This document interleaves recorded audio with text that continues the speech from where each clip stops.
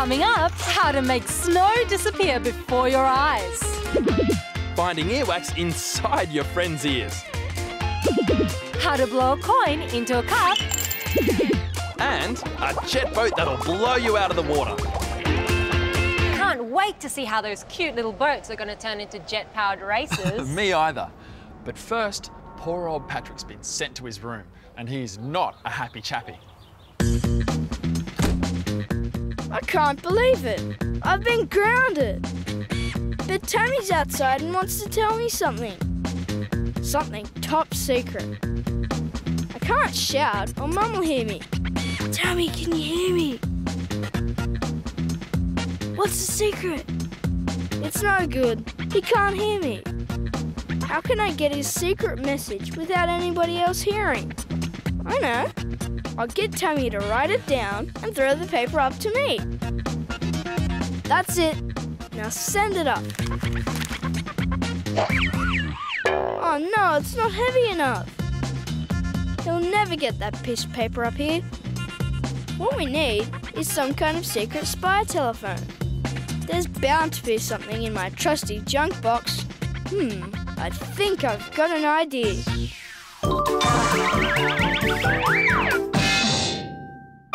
After an exhausting game of football, Larissa and I deserve a nice cold drink. Oh no! There's only one can left. I suppose we could share it. But I think it would be more fun if we played for it. You up for it, Larissa? Okay. My house, my rules. Your challenge, if you choose to accept it, is to get this coin into the glass without touching it. Think you can do it? She's never gonna blow it into the cup like that. She has no idea how to do it. That delicious can of drink is as good as mine. You give up? Okay, let the king of the coin trick show you how it's done. It's easy when you know how. Time for me to enjoy a nice cold drink.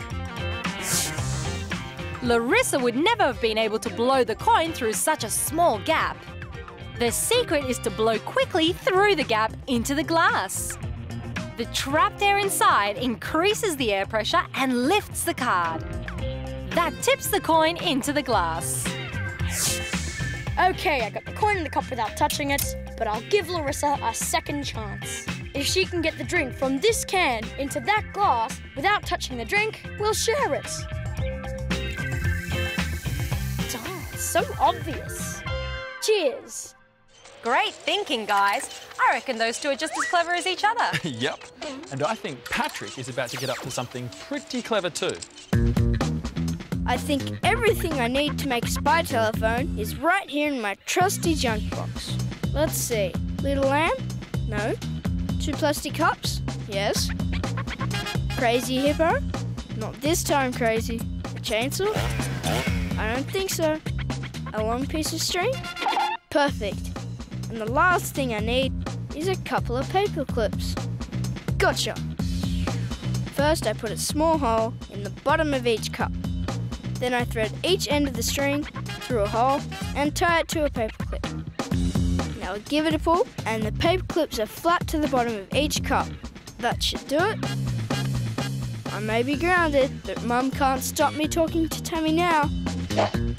If he takes that end and puts it to his ear, he should be able to hear me. Patrick to Tammy.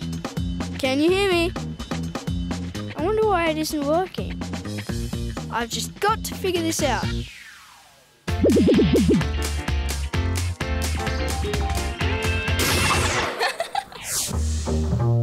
It's supposed to be the day of our big sailing boat race across the pool. There's just one problem. No wind. Not even a breath. This is not a good day for sailing. What we need is some boats that are powered by something other than wind. I've got it. Come on, Captain Billy. I know how to make a jet boat. We'll each need a baking dish, some vinegar, bicarbonate of soda, a straw, a funnel, and a small drink bottle. First, we make the baking dish into a speedy racing boat shape. Now for the engine. We need 2 holes in each bottle. Thanks, Mum. 1 on top for the funnel and 1 on the side for the straw. Okay, Billy, put the straw through the hole in the side of your bottle and leave a long section hanging out. Now glue it in place. Then stick the funnel into the hole on the other side of the bottle. Next, make a hole in the back of the tin foil tray. Sit the bottle in the tray with the straw poking out through the hole in the back. Now make the hole watertight with glue.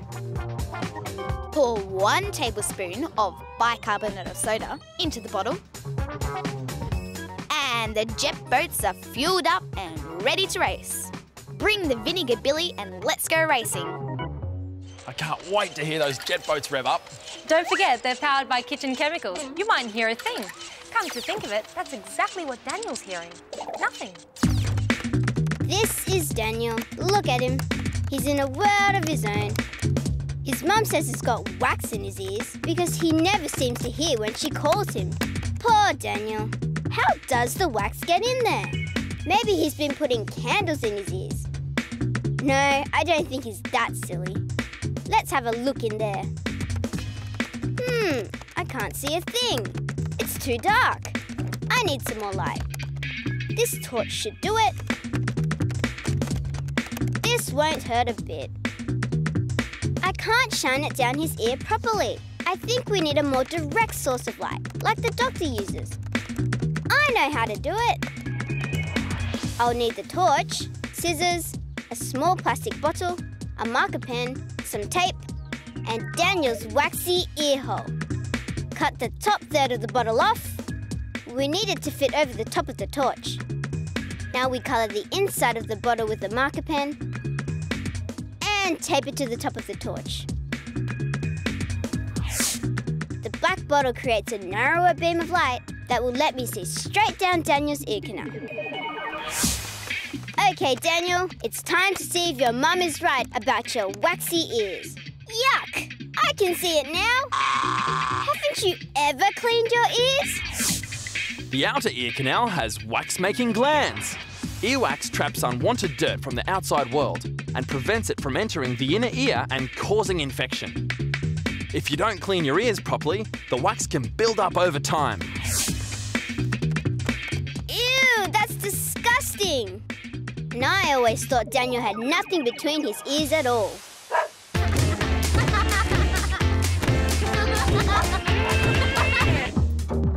Our great sailing race across the pool had to be cancelled. There wasn't any wind. But the race must go on.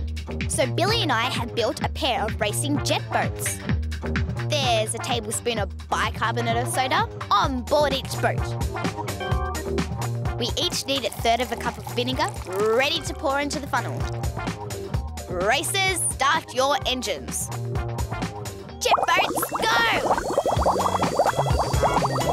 Forget about sailing boats. Jet boats are where the action is.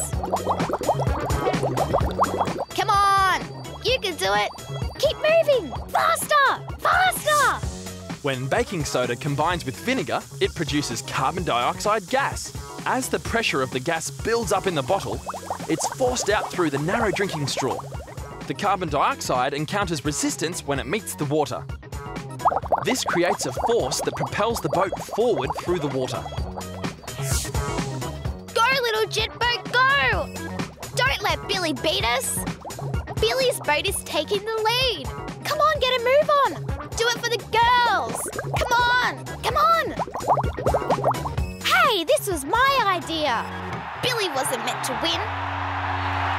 Well done, Billy. A clean sweep to the boys in the jet boat race. Speaking of clean sweeps, I believe Herman's about to work out a whole new way of sweeping snow off his back steps. We had another heavy snowfall last night. Dad wants me to clear the snow off the back steps. Then to stop ice from forming and making them slippery, he said to spread the salt all over them.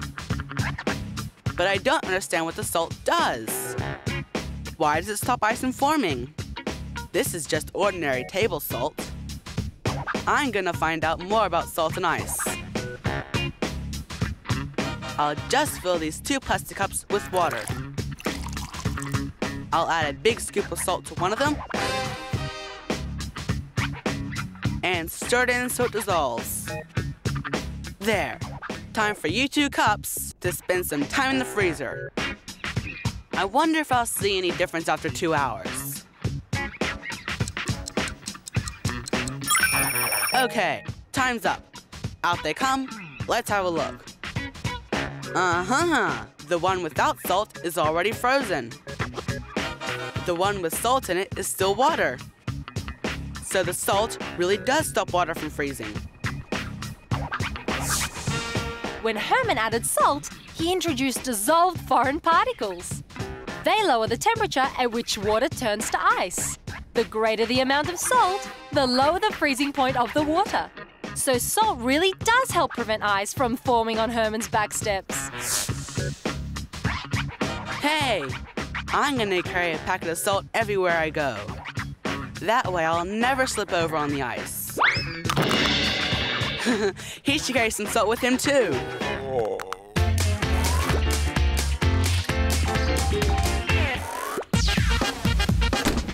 I'm stuck in my bedroom and I need to talk to Tammy without anyone hearing us. I've made a spy telephone, but it doesn't seem to be working. Maybe it's because the string is so loose. I know. He's got to move back until the string is tight. Can you hear me now? Great. Now, about that secret message. I see the rest of your line. Very good. No way! I just have a good idea. When Tammy talks into the cup, sound waves produced by his voice make the bottom of the cup vibrate. These vibrations then travel along the string to the other cup and make the bottom of the second cup vibrate in the same way. That means Patrick can hear Tammy's voice.